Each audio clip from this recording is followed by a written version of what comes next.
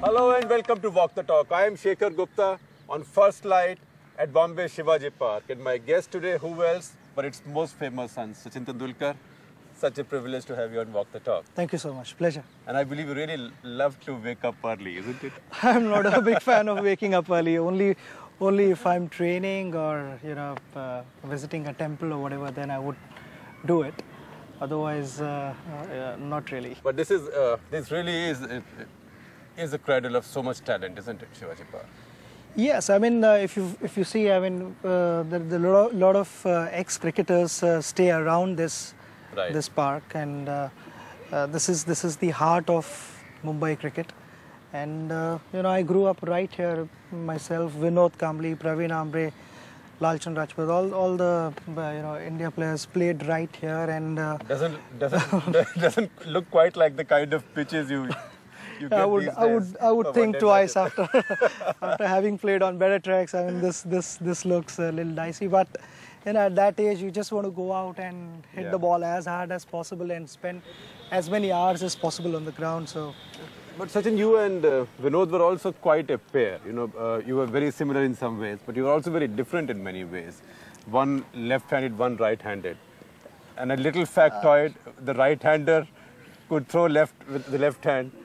In fact, the right-hander writes with the left hand, and the left-hander wrote with the right hand. Yes, I mean, we were totally different personalities. But you were also ambidextrous. You could use both hands. Yes, I mean, and so is Vinod. Yeah.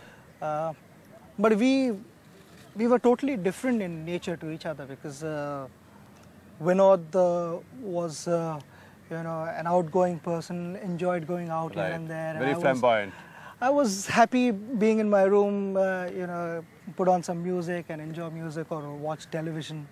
So it was wonderful. I mean, Vinod would always be up to mischiefs, and I used to be a loyal spectator all the time, giving positive responses. And it was wonderful. I mean, he used to joke around, and Vinod is an extremely funny character. I mean, and he's got a big heart. What's been the toughest series for you so far?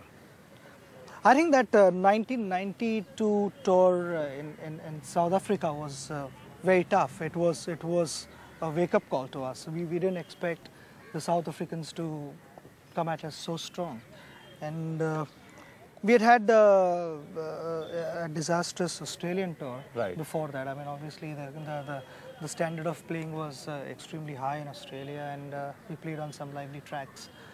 But in South Africa, we played a couple of side games and practice matches, and we did really well.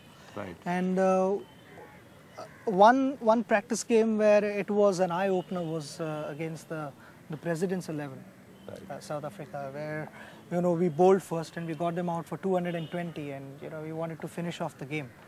We said, okay, fine, let's go out and score big runs and beat them again. And when they bowled a couple of overs, we realized, okay, this is completely different cricket we are talking about.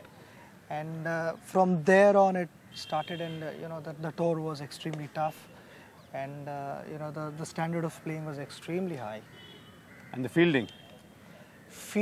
Jaunty Rhodes was all over the ground. I mean, he used to...